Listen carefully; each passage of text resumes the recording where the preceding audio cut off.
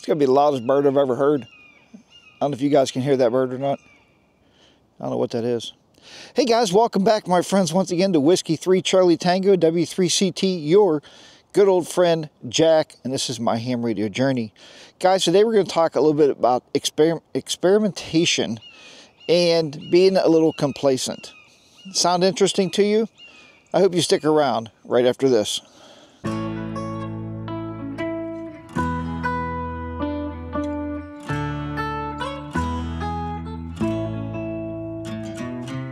All right, guys, so today what we're talking about, obviously, is experimenting. All right, bird, fly south.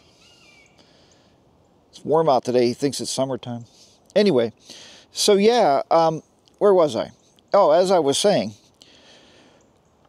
I think we get very complacent as ham operators. I think we tend to do all the time what we know is going to work, okay?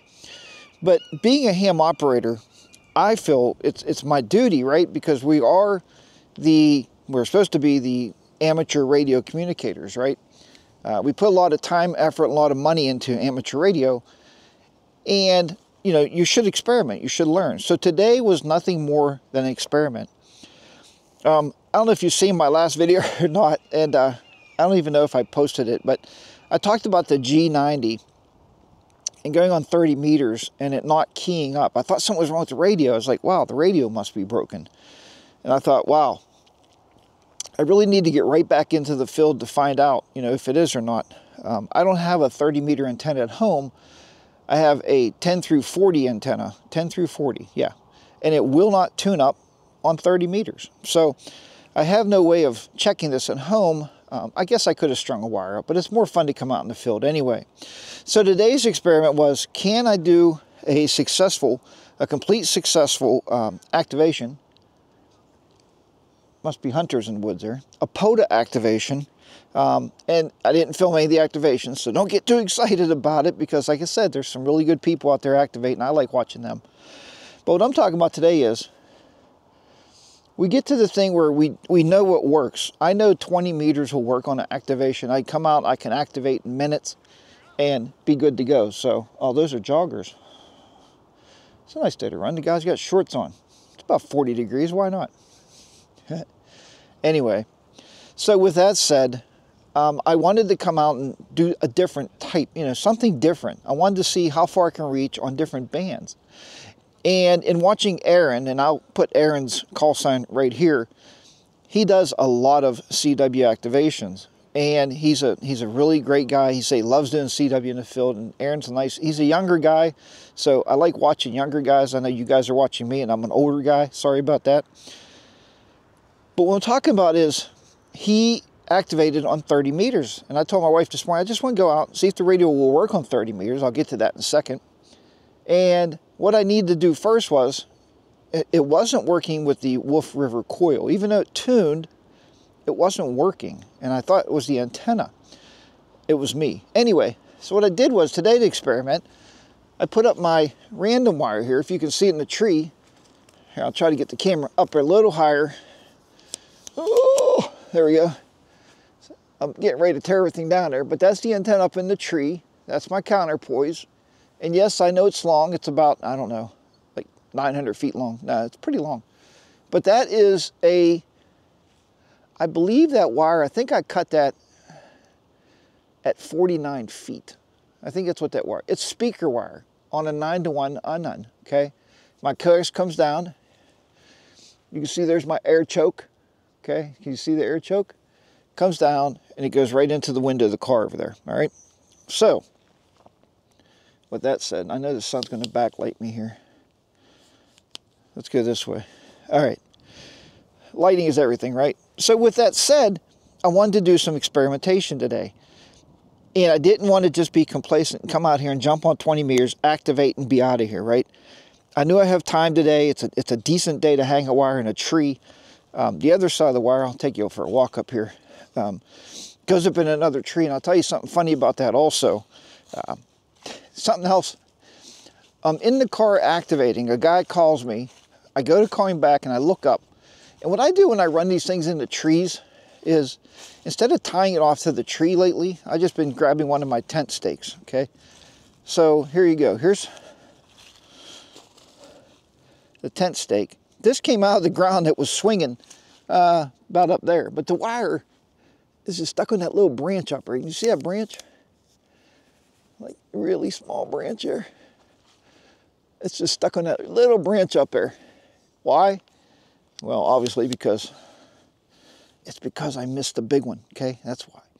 I missed the big branch and I took what I had there. So anyway, so I fired the radio up. I got on 30 meters and I thought, okay, is it going to work? Well, I was looking really, really closely at it, and here's I'm going to try to double a picture in here of the front of the radio. But if you can see really closely there, the small little writing. The radio, when the G90, this is something that you guys might want to know, is set by default to sideband.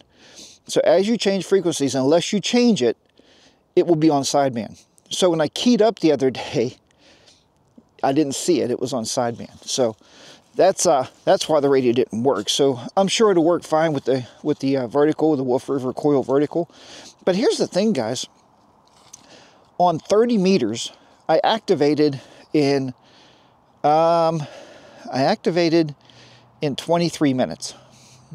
So, you know what I mean? It's something that I was experimenting, seeing how far I got. Now, most of it was East Coast. I think the furthest I made it from here in Pennsylvania was Georgia.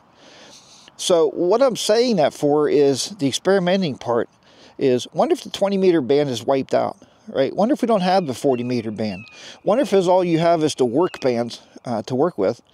And everybody knows during contests, which I'm guilty, I love working contests too.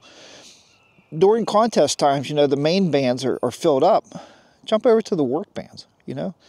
You're going to spot yourself on the POTA page anyway, which is the kind of our cheap amplifier, I guess, because you put your name out there and people can see you. So if they hear you, they can work you, right? So then anyway, I thought, well, I didn't want to get on 20 and 40 at all today. That was my goal, to stay off of 20 and 40.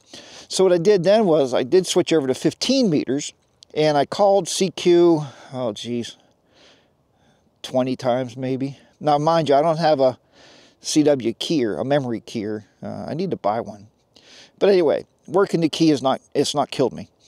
So I called CQ 20 or 30 times, and I made one contact on 15 meters.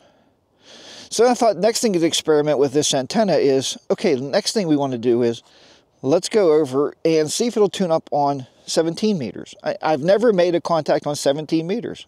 Never. I mean, from home I can't because I don't have the antenna for it. So I jump on 17 meters, I start calling CQ. Sure enough, I think I got 4 or 5 on 17 meters. So, I mean, the total today was what? 22, I think, today, total. So, not a bad day. I mean, nothing to write home about, but I mean, it was more of an experimentation. Now, the last thing I want to tell you about this antenna before I wrap this video up here, I don't want to make this too long and too winded.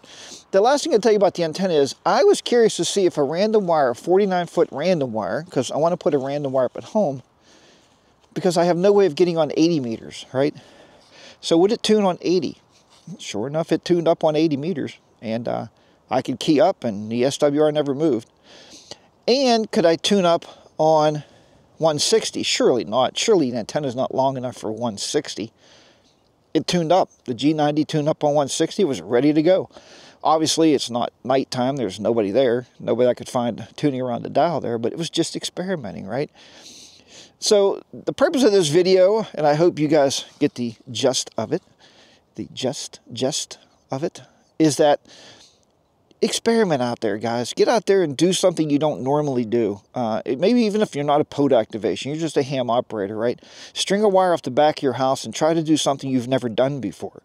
I know that's the part of the hobby that I like, experimenting. I don't think it will ever get old as long as you're always trying something new, right? You have a goal in your mind. As today, I knew I wanted to activate 30 meters, you know, and I did that. So my next goal was just to see if I can make any contacts on some of the other bands, especially, like I said, 17. I've never worked anyone, so that was nice. It was nice to get that on there. So guys, I hope this video helps you out. I hope you do some experience. Let me know in the comments below, what do you think about a 49-foot random wire tuning up on 160, man? That was awesome. I didn't think it would do it, you know, because I was thinking of putting one up at home, and I was looking at, I think the other random number I'm thinking is 80, is it 89 feet? 84 feet, it might be 84 feet. I was thinking of putting an 84-foot wire. I got the room for it, so why not? First, I got to make a 9-to-1 unun because this one travels with me, so I don't want to put this one on the house permanently. All right, guys, thank you so much for watching this video. Hopefully it was helpful. You know, hopefully you'll experiment with some stuff and, you know, see how it goes. Like I did today, man. Had a lot of fun. So I'm going to pack up, get out of here, and get home. So I will talk to you next time. This is Whiskey 3 Charlie Tango, W3CT, your good old friend Jack. This is my ham radio journey, guys. If you like this kind of video, give it a big thumbs up. Smash that subscribe button, man. I would appreciate it. To all the subscribers out there, thank you so much for hanging in there with me. Hopefully you're finding these videos interesting. And, you know, like I always tell you, I never know what I'm going to film next. But hopefully it's something new, okay? Something different for you. So take care, everybody. Hope to catch you guys on the airways. 73s. I'll see you next time. Bye for now.